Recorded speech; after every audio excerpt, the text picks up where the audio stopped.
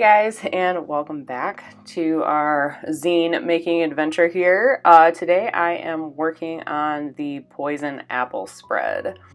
If you're new to my channel, this project started last fall and is still ongoing. It started off as an Inktober project and now it's just basically taking over my life. So if you would like to stay up to date with this project, I will have a playlist linked in the video description below, and don't forget to subscribe and hit the bell so you can stay up to date with this project. I think we can all agree that the zine would not be complete without a poison apple, because it's just one of those things. Like Snow White and the Seven Dwarfs was one of the first movies I've seen, and it's just like the very first introduction to like a fairy tale fantasy land with all these magical things, and obviously a poison apple would just be a good fit for this magical shit zine.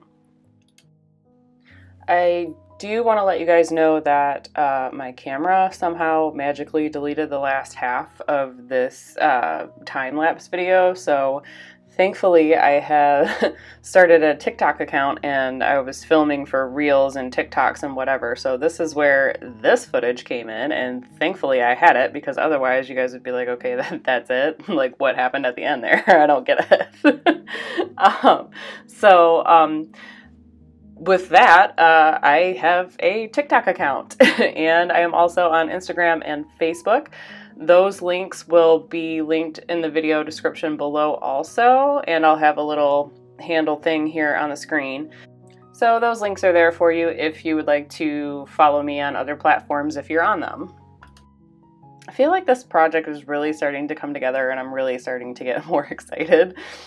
Being that we're almost halfway through, I believe. So hopefully I'll be able to finish this up before the fall, because I know I said that last time, but I'm doing the best I can and I'm really trying to really put some effort in to get this done, because there's so many other things that I want to work on. And I keep getting all these ideas while I'm working on this project, and it's like taking everything I have to stay focused on this project instead of like having creative ADHD and just kind of like moving on to the next thing. So I'm really focused on this project, and it is a little harder than I thought it would be. And actually this spread is not supposed to be the next spread. I was working on a shrunken heads page, and it was giving me a hard time, which is why it took so long to get another video up. And I was like, okay, you know what, I'm just gonna skip that page and move on, and then we'll come back to the whole shrunken head thing. So hopefully you guys don't mind that the real zine will be in the original order that I planned. So the shrunken heads page should be before this one in the actual zine. And for this spread, I mean, you've been seeing the colored pencil, but you haven't seen a lot of colored pencil in the other ones, and like for me, I'm starting to kind of bring other mediums in just to get the piece the way that I want it to look. Like I had visualized it in my head, and I couldn't accomplish it with ink, trying to make the apple look somewhat real and textured, so I decided to bring the colored pencil in at the end to just give it a little bit more of what I was looking for. So in the end, it came out really nice. I'm actually really impressed with this one. I know it seems like very basic, but it was kind of like a confidence booster to get this spread done and continue on to the next one. Just like, you know, a little obstacle you had to get over to, you know, continue on with your project. So it is what it is.